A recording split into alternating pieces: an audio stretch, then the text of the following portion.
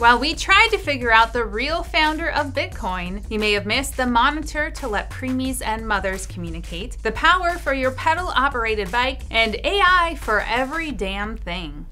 Welcome to In Case You Missed It, where smartphone zombies in Germany were in constant danger of wandering in front of trains, so officials put warning lights in the ground. See? Text and not die. A win-win.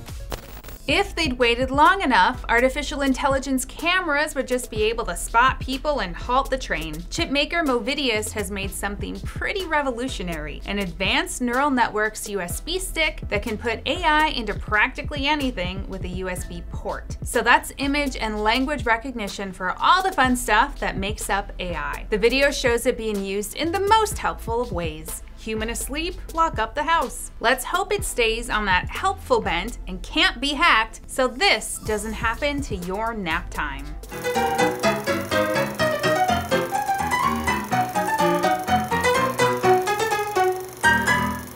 Who hasn't wished for a Tron light cycle of their very own? But unless you're willing to be ported into a video game, the GeoOrbit wheel is the next best thing. Unlike other aftermarket power systems, the GeoOrbit fits on any bike because the entire contraption fits within the wheel itself.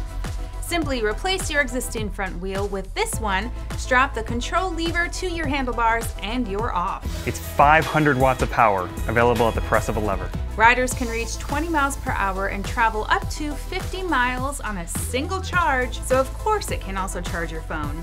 Just be sure to watch for recognizers.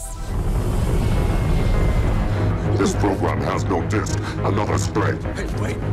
Samsung has a pilot program in the works that would be a game changer for parents with preemies. It's called Voices of Life and would let a mother's heartbeat be transmitted to babies in their incubators, which is supposed to be key for healthy brain development. Parents can also sing and talk to the baby from afar, which is kind of great because who knew prematurely born babies are more likely to suffer language and attention deficits. There are 15 million preemies born each year, so this is a nice step towards helping the smaller love bugs get better and get home.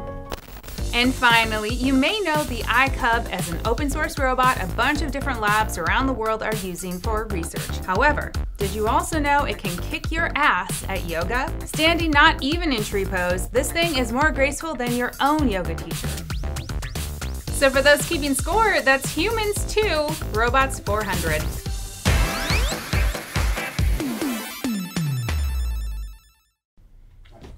Yep. Shit. Whoa. That scared the shit out of me. I could like see it coming in slow-mo, but all I did was this.